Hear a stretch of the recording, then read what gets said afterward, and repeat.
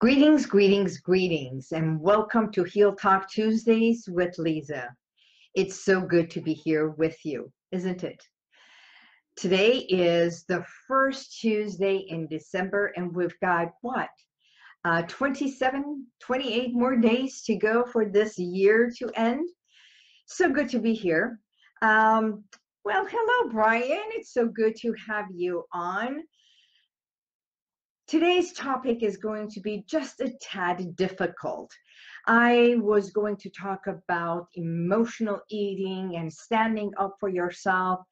But in lieu of so many things that has come up, we're going to be talking about something that is very prevalent to the work that I do, especially with women, women's wellness and trauma. And children, yes. So the topic of today is going to be about what and how trauma affects us in our adult years. And as you know, I'm your clinical hypnotherapist, stress management consultant. I have a healing center in Glendale, California, where we specialize in hypnotherapy, stress management, and action coaching. I'm also a DV consultant, which is a domestic abuse consultant. The gist of the clients that I see, yes, hypnotherapy helps with weight management. It helps with smoking cessation, insomnia, and all kinds of gamuts of anxiety, stress, fears, and phobias. Why? Because we tap into the subconscious mind, where I truly believe it's the blueprint of everything. It's like a building. When we want to construct a building, you go into an engineer's office or an architect's office, and they create this blueprint, and then they take it to the city for approval and everything, right? So our subconscious mind is the blueprint of everything. When there is trauma in our childhood, it affects us not only then, but years and years later in our adulthood. So what brought all this? Okay, a few things. Let me give you an example. I posted a video that was sent to me in order for me to find out what I can do about it and how I can help. And for me to share it, it was about this father that is hitting, spanking, literally abusing his daughter for the daughter to stand up. Well, it's already gone viral. It is not in the United States. It's in the Arabian country or something, because they speak Arabic. A lot of people consider that barbaric, which it is. It is pure abuse and barbaric. And that in itself is trauma for a 2-year-old child. Now, let's talk about trauma in many other ways. I had a client that when she was 7 years old,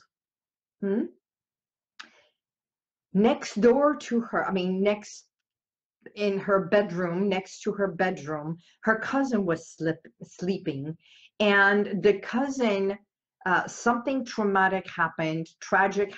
She fell, and there was a lot of crying and screaming and everything. This child in this room, my cousin, was not aware of what was happening, but the sounds and this traumatic experience of her mother coming and screaming, and they closed the door on her to protect her not to see. Excuse me. It created a sense of helplessness. This helplessness stayed on with her. In the morning, she found out what had occurred, but that traumatic experience at night, that she felt alone, that she felt isolated. They closed the door. to protect her, but she didn't realize what was happening. That entire thing created this sense of, I am helpless, I can't escape. Now, fast forward to coming here for anxiety issues, especially when she works in a hospice center, and it's people who are in pain and they have to make the pain better. And she hears a screaming and she goes into this extreme violent um, reaction. Her own body gets into this anxiety. She feels helpless. She falls. She's almost fainting. And lo and behold, no matter what therapy and everything, they put her on calmer, they put her on all kinds of pills. She sees a therapist, and yet the effect does not go away. Now, through hypnotherapy, what we did, we unravel and peel away layers and layers, going back from one anxiety, going back to another time and a place, going back to another time and a place, until she remembers the incident when she was 7 years old. By healing, by recognizing what's happening. This is what the work that I do, the 3E method. It's evoking that scene, the scenario, and making sure she understands it's not happening then, but she is safe right now, only recalling what happened. So by evoking that scene and then going into embracing who she is and the little girl at that time, safeguarding her and knowing that she was safe. And the parents, what they did with the aunt, they closed the door to safeguard her until she comes to evolve and let go. Now, this beautiful work of hypnosis and hypnotherapy, it's such a natural state of being.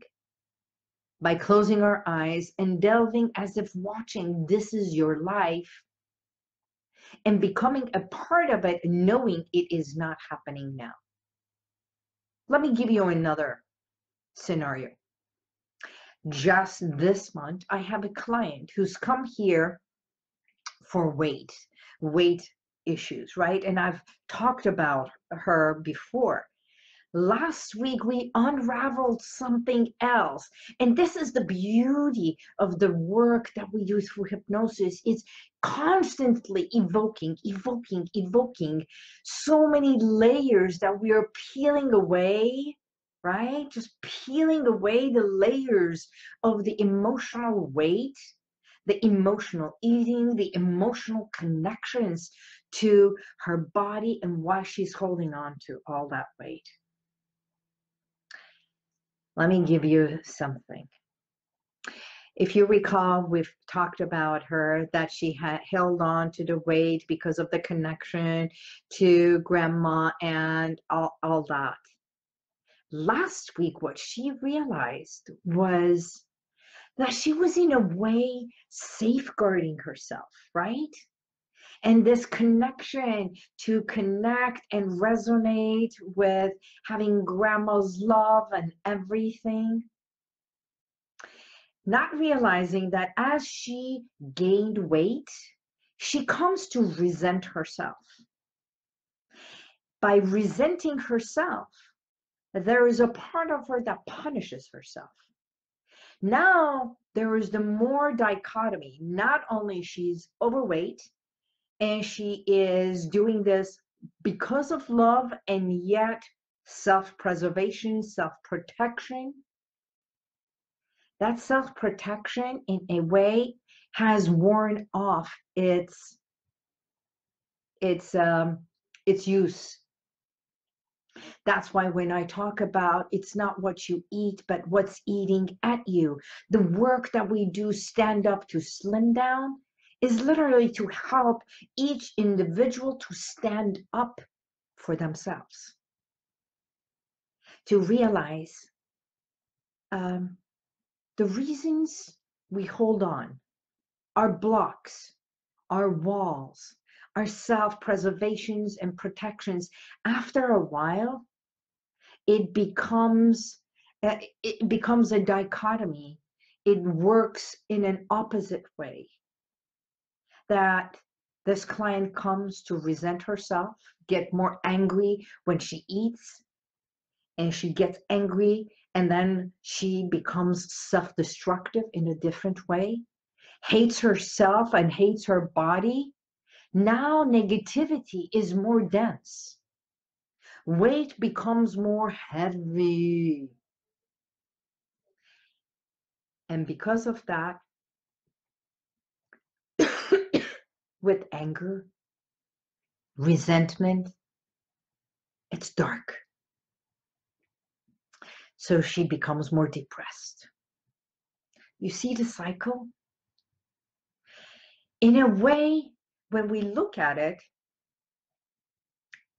I see this part of, how do I say it? It's like this domestic abusive cycle that I love you, I love you, I love you, and then I'm pulling away from you. And then I'm going to hurt you. That self-destructive part comes in. And when we feel the pain, we hate the pain. But we can't get away from the pain because this is the only one we know, we trust, and there is this comfort zone with what we know. By seeing the cycle, and instead of someone else hurting, recognizing her own abusive cycle towards her, towards the little girl, that this entire time she thought she was protecting her, loving her, not realizing she's the first person hurting her, hurting herself. That this child within, because truly that's the work we're doing, not only gets to have a traumatic experience either by the parent or someone else, by peer pressure, by bullying by others. When that's what they learn, they grow and become adults, teens. And because that is not there, and that is what they know, they turn it onto themselves. And they find something that feels good, even though it's going against love. So someone, when I posted that, they messaged me and said, can you do something about this? You're helping motherless children. I do have a nonprofit for motherless children. We work with them after school programs. We do have a behavioral psychologist on board. We do healing and sound therapy, creative writing by expressing and releasing it. So what we are doing in a way is helping children express, heal as they are children so they thrive as adults. So in that gist, they asked me, how would you know about trauma? Well, let me say something. Today, I also saw something else that it was just, it's snowballing. Why is this all happening now? Why did it all come to fruition in the last 24 hours that I come across watching another video from CNN that they did this entire documentary, and they're talking about the Vatican and Italy, the Catholic Church, the priests in a all-boys school, and all the abuse and rape and molestation happening there. Well, let me tell you something. I grew up in an all-Catholic school. When I was growing up, my grandmother used to hit me, spank me, beat me. And that was called discipline. That does not fly anymore. It doesn't. So if I know anything, I know what hurting a child is. And that little girl learned and wanted to become a police officer to safeguard other children. I wanted to preserve, I wanted to serve, I wanted to protect the ones that hurt others. Now I'm doing it. Now I'm doing it in a different way. I'm helping my clients gently and lovingly peel away to understand our own behaviors, to understand the self-inflicting harm, to understand where this trauma or lack of confidence to make a decision, having tantrums, some call it ADD or EDD, behavioral things. Sometimes it's just reactiveness that the child really does not understand where it's coming from. And all it needs is love. It needs hug. It needs pampering. It needs listening. So now that I have my clients grown and have become adults and are ready to peel away the layers and evoke the past and recognizing that the past no longer has power, control over them today. They do. They matter. You matter.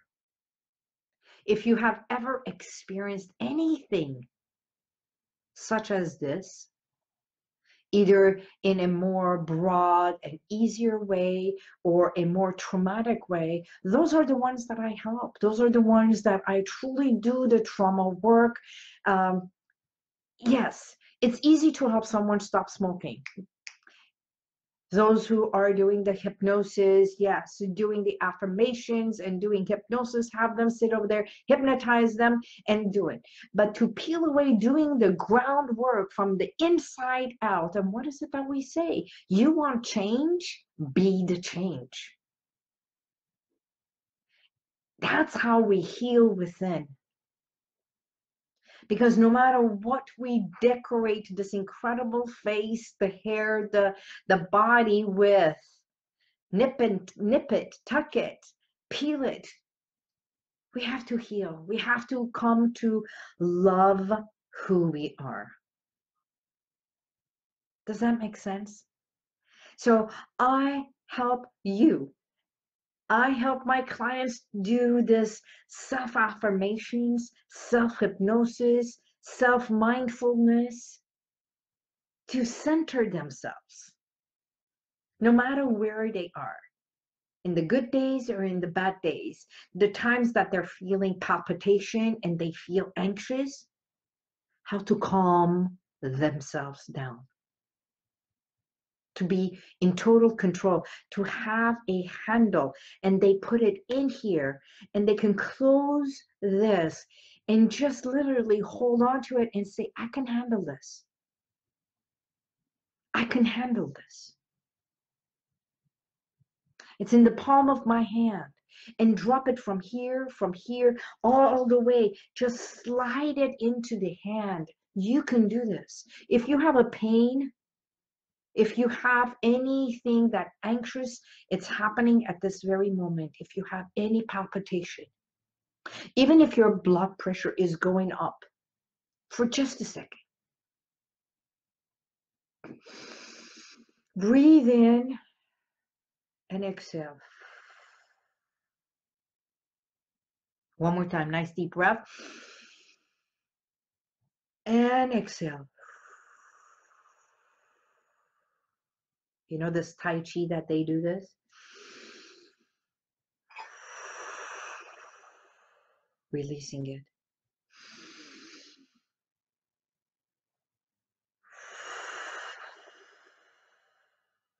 Release. And as we bring from above and to our center, we bring it in and release. With your hand like this, as if pushing it forward, releasing it. A part of this entire Tai Chi and everything is energy that comes from above. We bring the light, we bring love, we bring God's light, healing, and then we bring it all the way in. And we hold it around our heart, around our chest, bringing it down to our stomach area, which is our core. And as we do this and release it from our core out, and just imagine that entire vortex being released and opened. By doing that few times, if you do that 7 times in the morning, anytime you feel anxious, you do this. At night before you sleep, you do this. You feel so much grounded and lighter, and sleep so much easier. Drifting into that deep sleep. Some of the recordings that I have, and you can always go to my website in the shop and just truly browse my shop. I have audio recordings from weight management, dropping the weight, remember, dropping the weight instead of losing, because losing in itself is such a negative and loss and heaviness. We drop it, we let it go, we peel it away. It's your choice. Let it go. Let go. It's evoking what happened in the past, is a history. It's reading that history to know where you are. It's like, you know, you do the DNA for your ancestry. People rather do that DNA for their ancestry instead of doing the DNA for them to realize, how did I become who I am today? Some call it painful. I call it necessary. It's knowing who you are.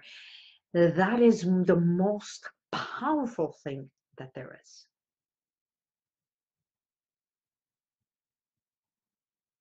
It's called self-respect. Self-respect. So standing up for yourself is self-respect. And this client of mine is gaining her own self-respect by choosing not to punish herself anymore. By choosing not to just stuff herself with food, with things that are doughy and gooey and glory, and thinking that I am protecting myself and not realizing she's literally hurting the little girl and shoving her down, that emotional part of that. Not the little girl, but the emotional aspect. So expressing how she feels, she's already feeling lighter emotionally. She's feeling better and stronger physically. She's peeling away, just peeling away that dead weight that was just stuck. She's moving with my exercise CD, that it's not necessarily an exercise going into a gym, but by walking, moving, you know, this body movement, enjoying your own body, moving your own body, the way she's walking, coming in here. Oh my God, her transformation is amazing. Because that's what transformation is. It doesn't mean that she drops 50 pounds in 1 month. Transformation is peeling away layers by layers and saying, I like me. I like me more. And that is what I want for you. For the ones that you know that may want my help. Not everyone becomes my client. Not everyone, because I have this, I want to make sure that you really want to do the work. Because coming in here, it's not saying, okay, I came, now you do the work for me. You can't go to the gym and expect the machine do the work. You have to do the work. You have to show up. And that's the whole thing. So with that, I want to say thank you for the beautiful messages that I am getting, the emails that I am receiving, and the work that it's happening at our center. Hypnosis is such a magical and a beautiful, beautiful experience. And I would love for you to experience it, even if it is not with me. In 1 week, you're going to see all kinds of marketing that is coming. I'm doing this entire thing about dropping weight. It's called Stand Up to Slim Down. It's a whole package. It's a 9-week transformation. And you're going to hear more about it. But today I want you to know about it and be watchful. Next week is going to be another incredible session. And on December 17th, I have this amazing guest who's going to be here. So I'm bringing you more value, bringing you more information, bringing you people who I'm going to interview that may have something that you are seeking, looking for. Information, education, experience, real talk, inspiring stories. So today, I shared about trauma from childhood affecting so many in our adulthood. I shared my own traumatic experiences, and there's more, but there's also a lot of good. And that affected me into my adulthood. That for the longest time, I was also dyslexic and stuttered just a tad, that I didn't realize. So that has healed. I stopped smoking. I dropped weight. I know how to handle my anxiety when I get anxious or anything when I am upset. I now help my clients do the same. There is no perfection in life, but realizing that it's our imperfections and our experiences with everything that makes us who we are. And we can become the best version of what we want. So if you are ready to heal within, or if you know of someone who is ready and wants to say yes, by all means, I'm here for you. Thank you. Now, I would like to ask if there is any questions, if there is anything I can help you with, by all means, let's do the comments. Oh, hi, Seda. How are you? Hello, Kelly, Eliza. Hi, Miss Rajun. How are you? Hello, Harud, Meher. So good to have you all. Any questions? I'm glad it had a good outcome. Yes, thank you, Adrian. Yes, it did have a good outcome. Any thoughts, any questions, any comments? Do you hear me? Am I live? If there is any questions, or if I am clear, if you like my background, by all means, send me a yes, send me an emoji.